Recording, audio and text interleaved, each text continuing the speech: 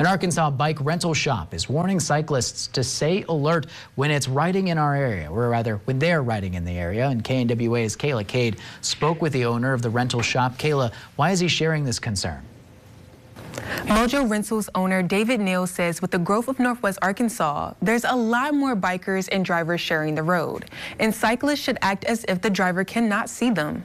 When someone's driving a vehicle and they're not paying attention, things can turn deadly quickly. A family rented 3 bikes from Mojo Rentals in Bentonville. They were out riding over by Lincoln Middle School. But when the family was at the intersection of Tiger Boulevard and Northwest A Street in Bentonville, a driver hit another car and rebounded into the bikes. They saw what was happening and they all literally physically jumped out of the way, and none of them were hurt seriously. Neal says he now has $20,000 of bikes that are unusable, costs that will be paid by the insurance of the driver who nearly hit the family. This is a big loss for us, beyond just the physical loss of the bikes themselves. He says he doesn't want to see any cyclists get injured or killed, so he encourages cyclists to be careful.